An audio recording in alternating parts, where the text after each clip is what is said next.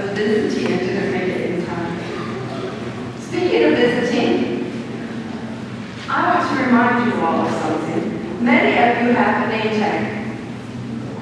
Some of you even know where we keep them. They're out here, right? If you just go right through that wall, that's where they are. And I encourage you to start wearing yours because we have people who don't know anyone's name. And some of you are saying, you know, I never got one.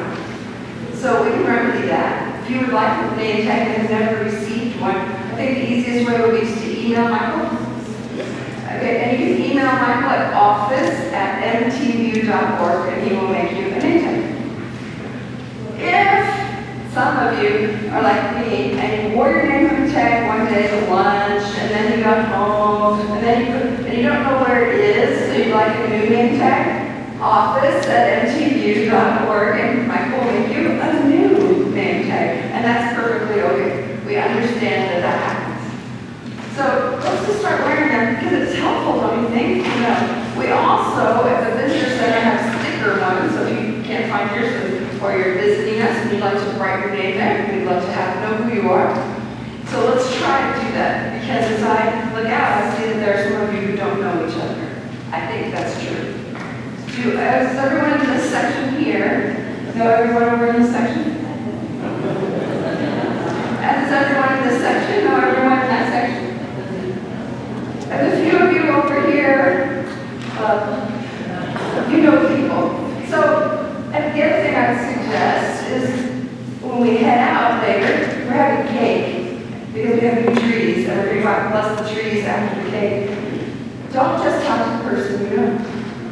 Just an idea. Just an idea. Carl, I thought you were raising your hand. You were going to make a suggestion. Carl will be happy to greet you is what he's telling us. So, you know, remember that because the people that you already know, I bet you know how to find them.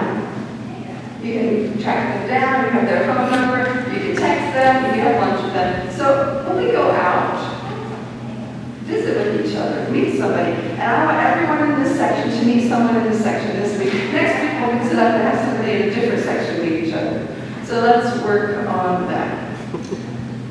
Next Sunday there is a speaker from the Social Justice Committee on civil discourse. So that's at 9 o'clock next week in Fraser Parlor. And everyone is welcome to attend that. If you're thinking, well, I don't know if I can do that with my children, Larissa has stuff for the children downstairs, and a few of the kids who have been coming love it. They just have a great time playing together. So you can come to that speaker and hear about that. Who is here somewhere? There she is. This is the speaker's corner over here. Who would like to share with you all about Kids Hope?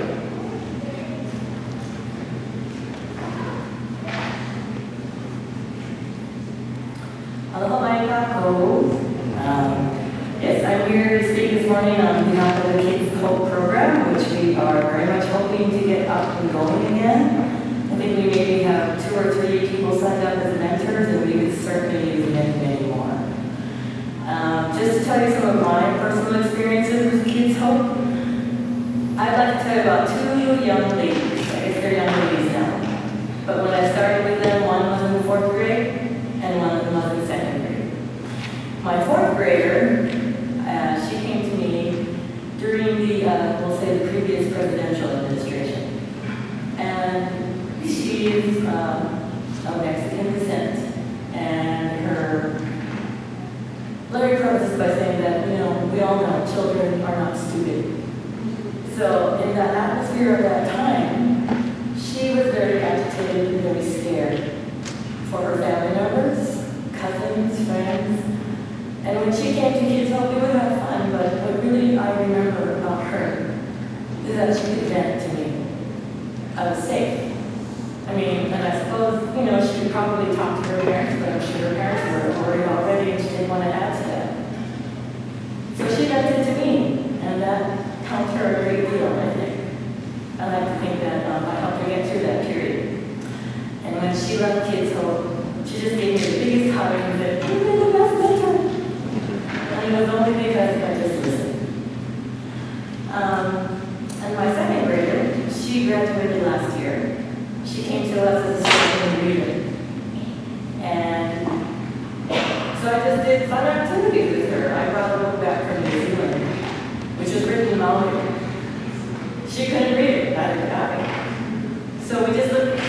she made up her own story. I had her write her story and read her words. And eventually, she came up to read at grade level. I read to her another book by an author, Marianne Malone, earlier last year. It's called The 68 Rooms. If any of you have been to the Chicago Art Institute, it's about the Thorn miniature rooms. That caught her imagination. And so she made herself her own little miniature. And we talked about that you have fancy materials, and I want to thank Trish White. She helped with that project too.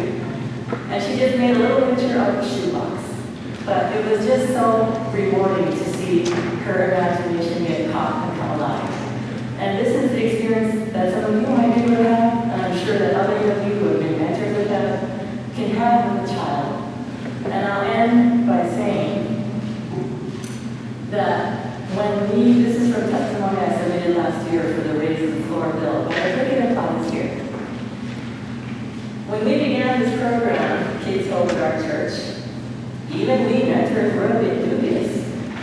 Could one adult spending 1 hour with one child per week, just during the school year, really make that much difference? But over the years, according to the teachers of the children we've all mentored, that seemingly small amount of time spent with each child has led to changes in attitude, to improve reading and math skills and understanding, and most importantly, to the children staying in school. And perhaps, for the children, it has to do with knowing an adult who makes a commitment and a promise to them, an adult who then keeps that commitment and that promise to show up for them 1 hour per week. Thank you. Thank you. Where is the sign? Right out there. And glad you asked. If you, you know what the coat closet is? If you went straight through there's a coat closet, and next to that there's a big bulletin board and it says sign up here with all kinds of sign-ups. That's a great question. And any of you who are looking for the sign-up sheet and can't find it but really want to, let me know and I will walk you right over there. So it's right. We should go up that door, but right there. So, and I was checking in with Larissa to be sure that this program needs to get up and running fairly quickly, and we need more mentors to make it a good go. So if you are interested, please sign up today. If you think you're interested but want to talk to someone, maybe sign up and put a question mark next to your name, and Larissa will get in touch with you. So if you're interested in doing this or getting more information, please check in either by writing your name on that or talking to Larissa after the service. After church today, on your way to sign up, you also will find cake. The cake is sponsored today by the Green Team. The Green Team is doing that because we are blessing new trees. So after you have a chance to have your cake, we'll go out the east doors to see the new trees and offer a blessing, and you're all invited to be a part of that. Following the blessing of the trees, the church board will be meeting in Fraser Park, and you're always all welcome to that as well. Belinda's here. It must be mission time. Let's hear what you've got. Okay, the first thing, Bumps Salmon, which is Bump is the group that supports anybody giving them scholarships to go on trips. The salmon came in a little early, so after church today, when Pastor Stephanie said, meet someone you don't know, if you know me or you don't know me, find me and order some salmon. It's $10 a pound. It's fresh from Alaska. They just flew it in. And we have a family up there that every year donates. And this year they donated 250 pounds of salmon that they're saying use this for your bump projects. So they really believe in bump and hopefully you do too. Anyway, that's from outside the church for mission stuff. But we have many things, and I couldn't figure out which one, because everyone on our committee, they have one certain one that they picked. So next Saturday at 8:30 a.m., we need people to sign up. Even if you don't sign up by calling Glenn, show up at 8:30. We need people to come and help. Bring some gloves, and you're going to walk between Cherrydale and 76th on Baseline, so it's a good walking program for you. We just take bags, pick up trash. That's our Adopt a Road program that we help the city out with, and we support. The more people we have, the shorter the time frame that we'll get it done in. Okay? Thanks for everybody that throughout the summer gave things for the hygiene kits to going to disaster victims. We now have enough that hopefully we will be able to put together 50 kits. And on October 2nd, after church, we're going to try to meet down in Barker Hall. So everyone come down. You can just make one kit. It'll take you like 5 to 10 minutes and you're done. And then we'll get the 50 put together if everybody comes and does one. Okay? So that's with all of the donations you gave. Then also on October 2nd, you need to bring your checkbooks and your pocket change, because that morning is when we'll start the sales for the gloves for the Thanksgiving in the park, which will take place on November 6th. But as you know, we've done this for a number of years. We've actually got this year, I think Lafayette and Niwot are going to join us with helping with donation items. But we buy gloves like in Costco. You rebuy them to give to a homeless or a person in need. That we go to the Van Shell Park in Boulder on November 6th and deliver them and distribute them. So that will start October 2nd. They're $20 there. That provides gloves and hopefully socks. Okay? And we're trying to get like 70 pairs, so we need a lot of people. Also, the pocket change, that's for the jars that you probably saw even this morning. Those people that are walking for Crosswalk for food need throughout the world, those people have jars out there. We can call it a little mini competition, or you can put the same amount in each jar if you want to be fair. I don't care, just give a lot of money to the jars, okay? And that will support Crosswalk, all right? Then, let's see, I think the other one is October 11th, and that's the big one. We have Michael Moore from our church, who is actually the conference leader of disaster preparedness, and I don't know his exact title, but that's pretty much what it's involving. He is going to present a workshop that evening, and you need to bring your friends, families. We're trying this to be a community event that we're helping people learn what do I need to do to prepare myself if a disaster like the Marshall Fire, etc., would occur for myself and my family. What do I need to have in place? He knows all those things, and he's going to present a workshop on it. So that's really important. October 11th, 7 to 8:30. Put it on your calendar. That's the end of the fight. Thank you. That's a lot. And I know that it gets blurry. We hear so much at once. It's all in your bulletin. You can also always email the office. I keep saying office at mtvu.org, because that is the font of all information. So just, I want to let you know Belinda's around. Talk to her and let her know what questions you have about all of those things. As we turn to worship, I want to let you know that Mike is on vacation today, and Emma has agreed to stand in and help Elizabeth by leading the music. So we appreciate you being here to do the same. Thank you. And Elizabeth, yes, this Elizabeth is going to lead us in the call to worship. So I invite you to stand as you are able to join in the call to worship.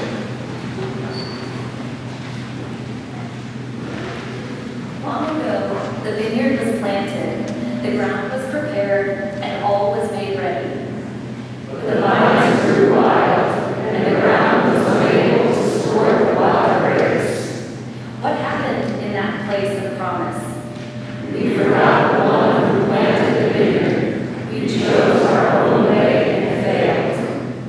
Let us again turn to the Lord, who will again plant, prune, and cause us to grow in faithfulness. Let us open our hearts to God, trusting in God's ways and God's word. Amen. Please join the singing of the opening hymn, number 2008, in the faith we sing.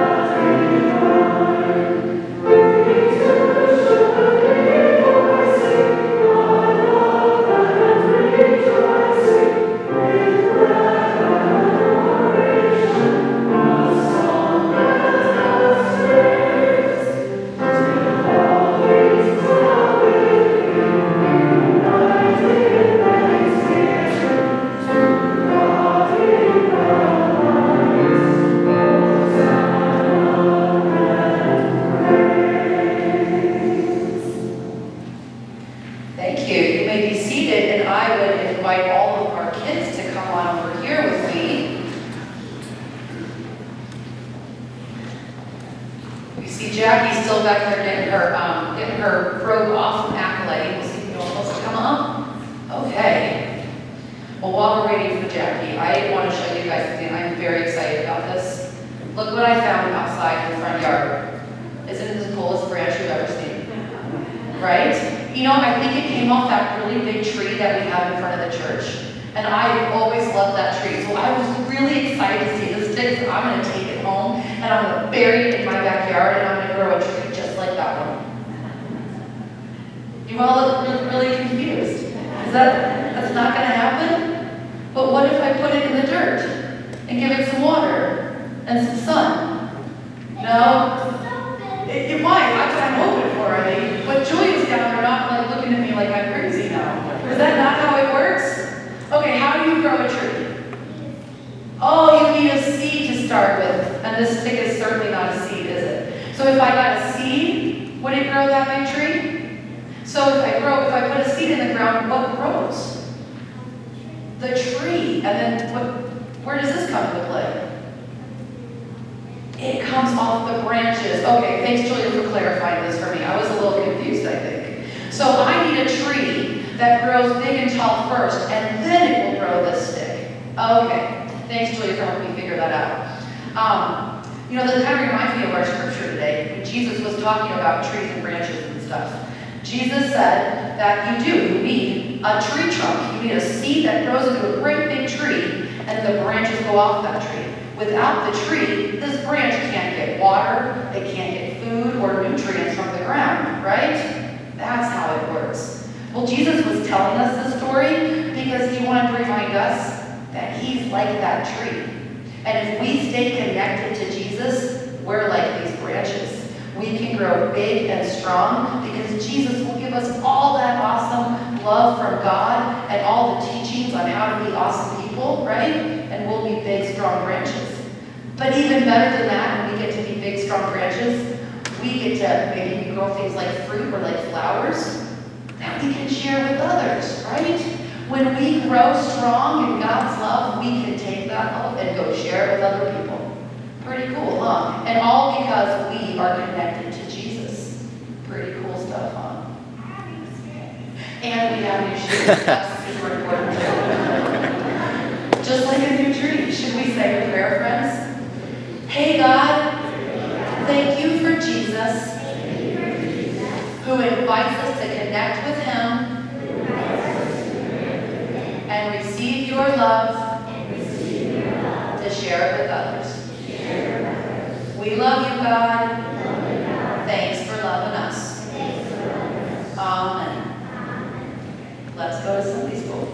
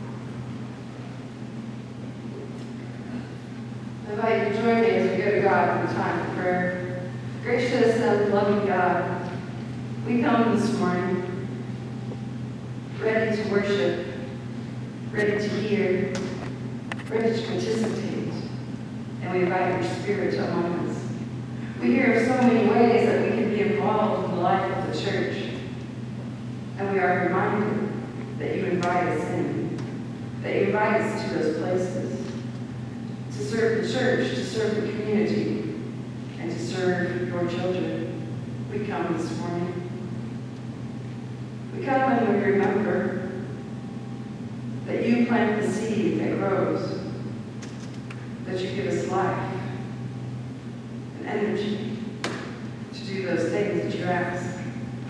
Oh Lord, we may not have the energy of the children that we see before us, but we have the spiritual energy that you give each of us so that we can each find our place in the world.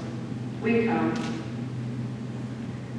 We come this morning and we ask that you would be with those who this day grieve, those who are at this moment awaiting those last breaths, those who travel, those who question, those who hurt. We ask that you would be with each of them to pour out your healing love. We come, not always knowing what to ask for in prayer. And when that happens, remind us of the prayer that your Son taught us as we pray together. Our Father, who art in heaven, hallowed be thy name. Thy kingdom come, thy will be done, on earth as it is in heaven. Give us this day our daily bread, and forgive us our trespasses, as we forgive those who trespass against us. And lead us not into temptation, but deliver us from evil. For thine is the kingdom, and the power, and the glory forever. Amen. I would invite the ushers to come and receive our gifts and our offerings. Join us in singing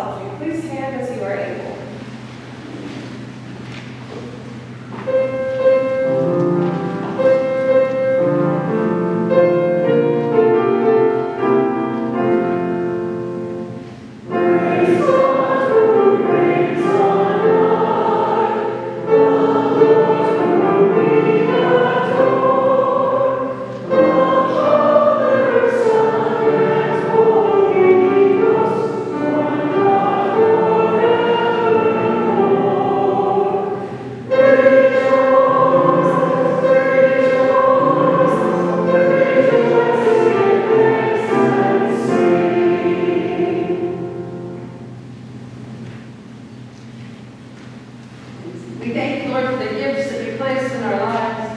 We ask that you would bless them. It's not for the work that they do, but also for those of us who give. Amen.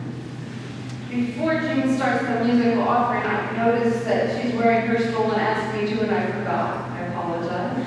And some of you may not know, but not only is Jean an amazing organist, and we are glad to have you here today, she's also an ordained Methodist clergy person, so she wears many hats as well. So thank you, Jean. I know that we will love that. I also forgot, because anything that's new and not on my paper, if you haven't had a chance yet to register your attendance, I want to make sure that that goes around. And I don't want to interrupt Jean's music, so you can do during the sermon.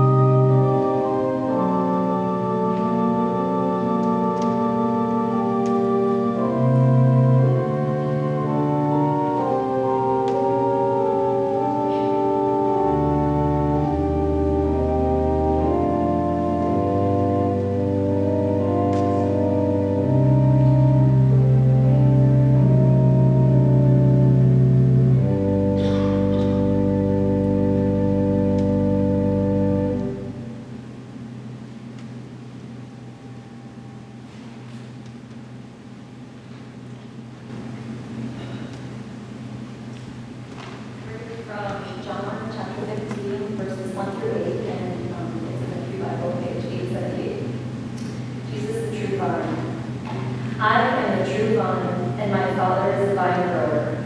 He removes every branch in me that bears no fruit. Every branch that bears fruit, he prunes to make it bear more fruit. You have already been cleansed by the word that I have spoken to you. Abide in me as I abide in you. Just as the branch cannot bear fruit by itself unless it abides in the vine, neither can you unless you abide in me. I am the vine, you are the branches. Those who abide in me, and I in them, bear much fruit, because apart from me you can do nothing. Whoever does not abide in me is thrown away like a branch and withers. Such branches are gathered, thrown into the fire, and burned. If you abide in me, and my words abide in you, ask for whatever you wish, and it will be done for you. My Father is glorified by this, that you bear much fruit and become my disciples. The word of God for the people of God. Thanks be to God. Thank you, Elizabeth. Today we're going to put together last week and this week. Last week, you may remember if you were here, we talked about being a part of the body of Christ, and that there is no part that is more important than any other part, that we all have a job to do in that body of Christ. We all have a need and a place, and the church needs us, the body of Christ needs us, and by extension the world, and the things that we can do together in this world.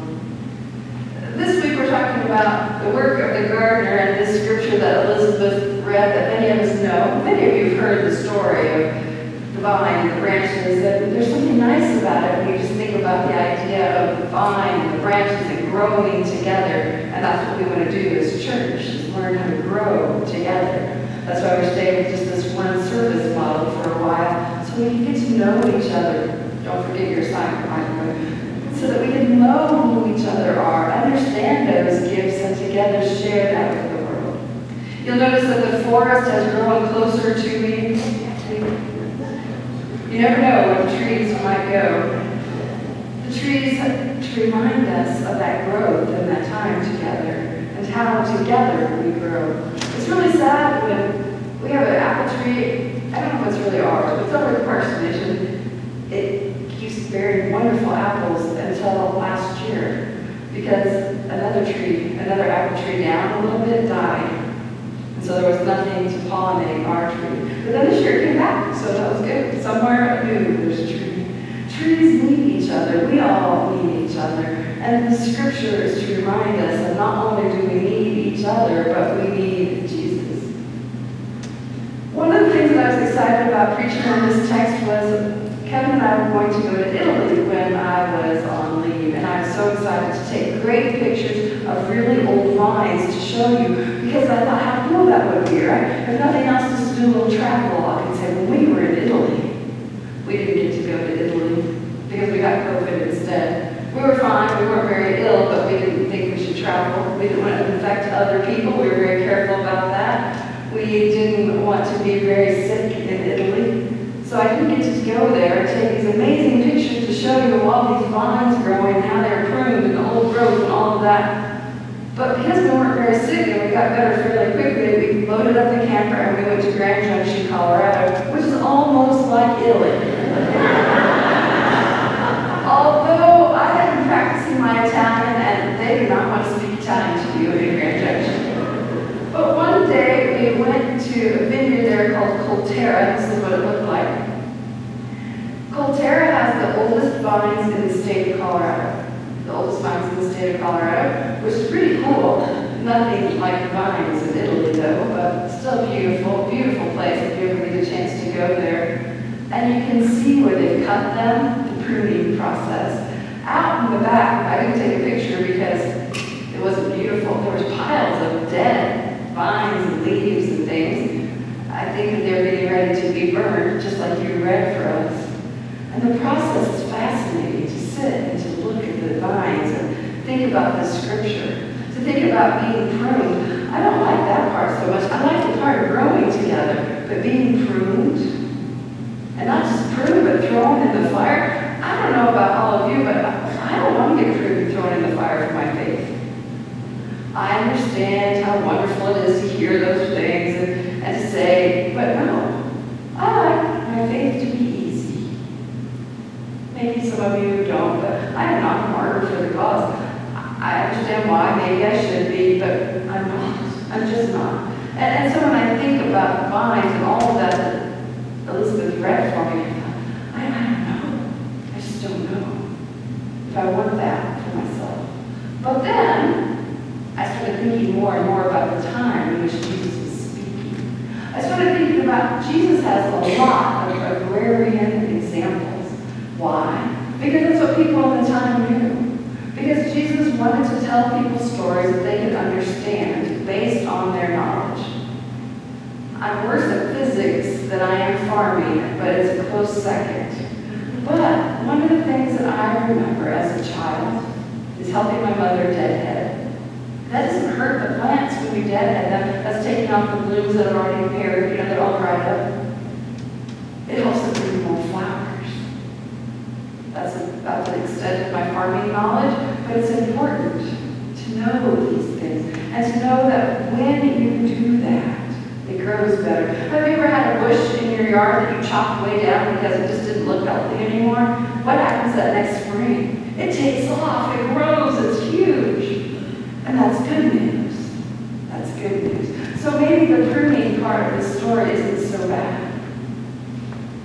We also are starting to learn that it's good to compost around or put dead branches around for the winter to help things winter over. And you have to prune them back to do that, to protect those tender plants.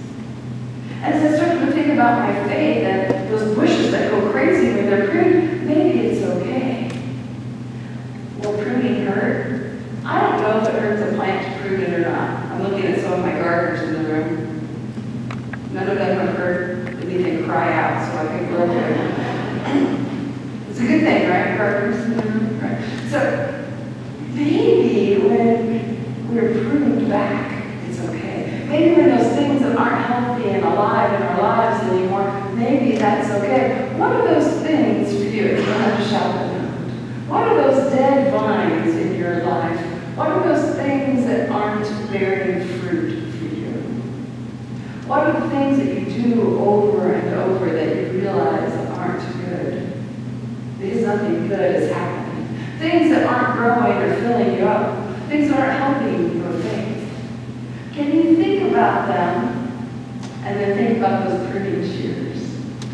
And if those things were gone, would you be able to grow in other places and ways? With the spring of your faith, bring that crazy giant bush that we see. Would it help? What would that look like in your life? Those things that are no longer fruitful or useful. Do you have them? Do you know what they are? One of the things I thought about is I thought about grapes and vineyards and the fruit of the vine, and how much that makes sense to me, the idea of pruning them back to grow better. I realized that we don't see a lot of vineyards. You can go look at them, you can see them, but they're not here around us everywhere, but trees are. Like Lewis's branch, our children are smart, aren't they? They knew that that wasn't going to work. Have you ever tried to start something in that starter soil? It's hard. And that branch, I don't think had much life left in it. But trees, have you seen a tree lately? No, seriously, have you seen any trees around? Yeah, we see them all the time, don't we? We are blessed to live in a place that there are lots of beautiful and amazing trees. And I started thinking about branches, and would Jesus be okay if we talked about trees instead? And I think yes, because we know about trees and we see them. And so I wanted to share with you some pictures of trees. Here's my first tree for you. A giant sequoia. Have any of you been to see them? This is on my bucket list. I've never been there. I've never been there. I think it'd be good for me to go and see them. These are among the tallest trees in the world, among the biggest trees. People did awful things to them. You've seen pictures like in the 1920s of tunnels cut through them. And they're starting to suffer from them. They're also starting to suffer from things like greenhouse emissions. It's not good for the trees. The lack of environment for them, they've shrunk down. I should have had other people help me with this, but there's not as many spaces for them. These magnificent trees are something that we all recognize and see. And they didn't grow this big quickly. And so I think if we're going to talk about things growing and branches, we need to realize this tree wasn't planted yesterday.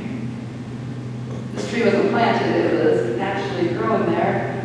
I think about the trees that are planted on the ark. They're not quite this big. They're about this big around. Because that's what you plant. And isn't it amazing to think? And they won't get this big, but they'll get big. They're an oak, a bur oak, is that right? It's a bur oak, 3 of them out there. You can see them here in a little bit. And they will get big. Those are big trees. None of us will see them be that large. Oh, maybe some of our youth that are in the room might see them get big, but they're not a fast growth tree. But they're amazing trees.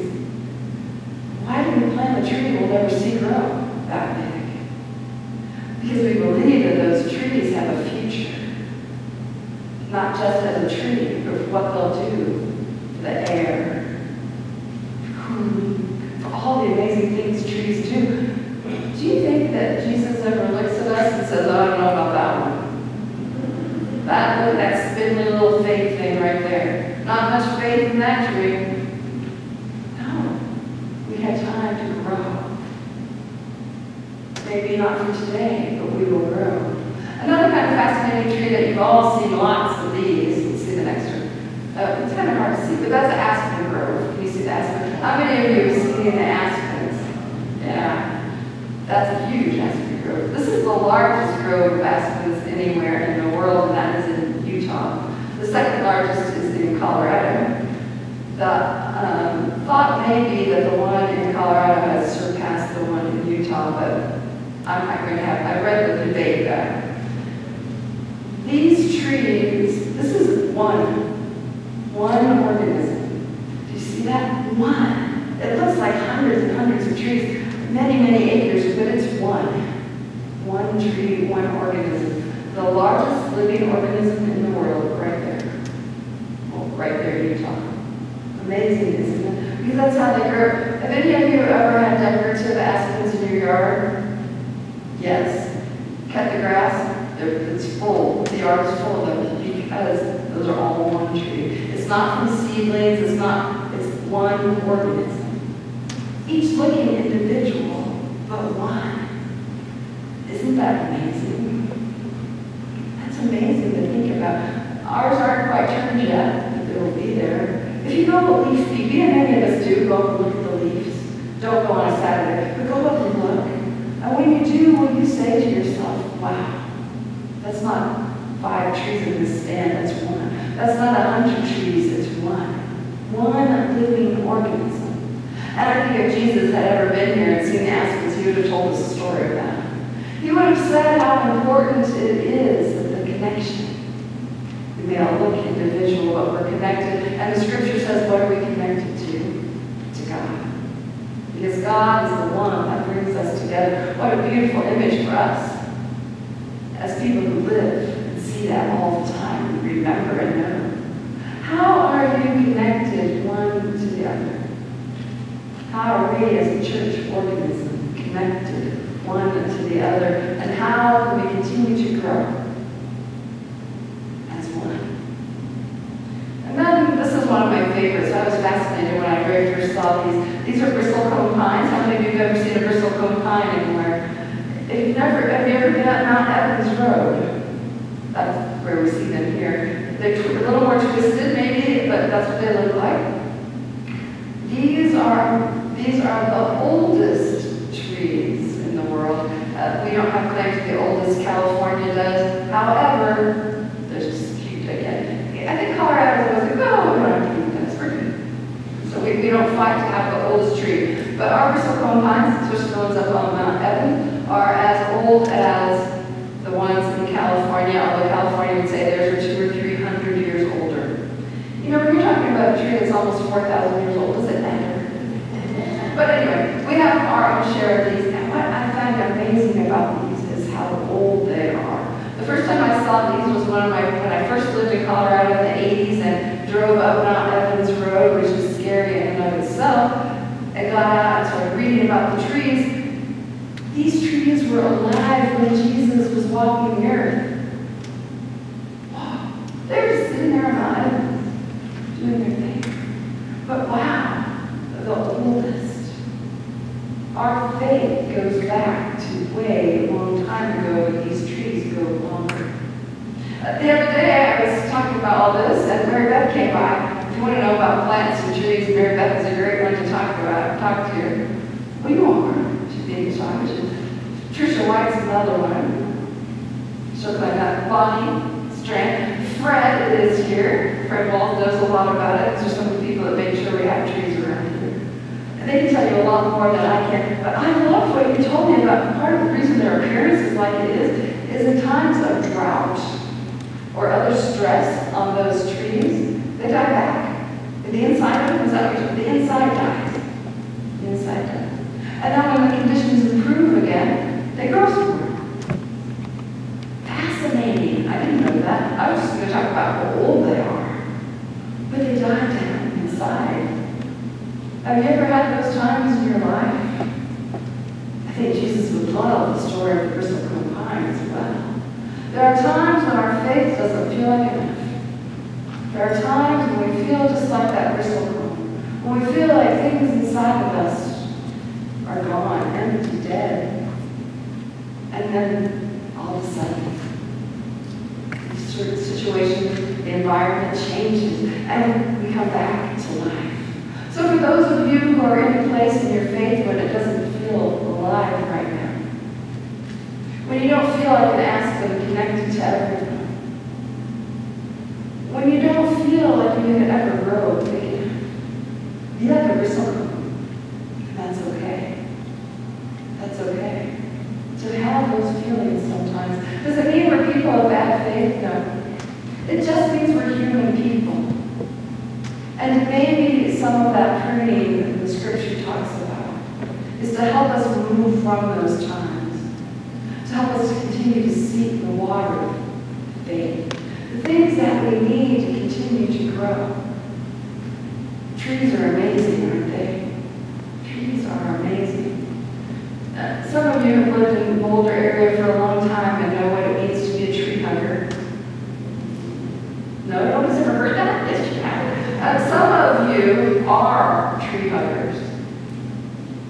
But I think that when we think about these trees and the stories that Jesus tells, that maybe we should realize that not only are we tree huggers, are supposed to be tree huggers, but if we are those trees, who hugs us?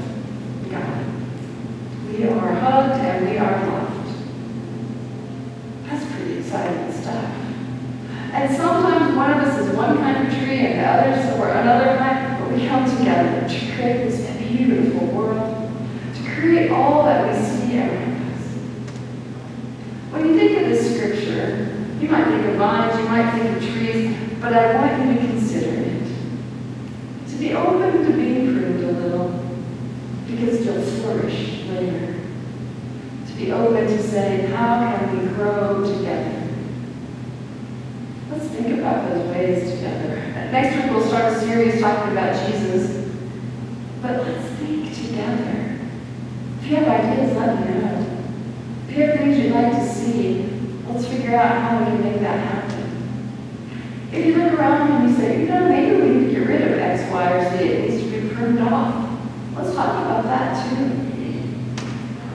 Bill, there's the chair of the board. He'd love to hear your ideas. Well, I think you would. You would, I know. Talk to Bill. Share your ideas with each other. Let's do what we can to create an environment that nurtures and helps us all to grow together. Amen.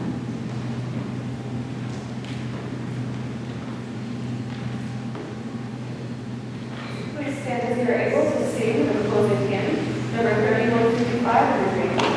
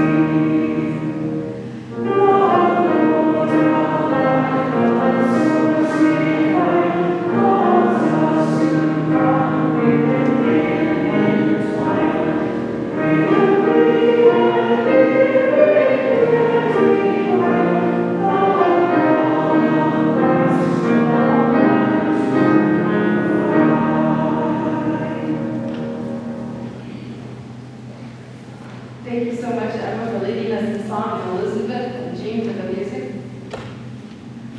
I want to invite you to have cake and then head outside, and we'll bless the trees and to remember that those trees will grow in ways that we will never see. And there's a gift there. Go from this place ready to grow, even to be pruned. Go from this place stretching your branches, helping others to know, and understanding that even sometimes when we don't have faith, God is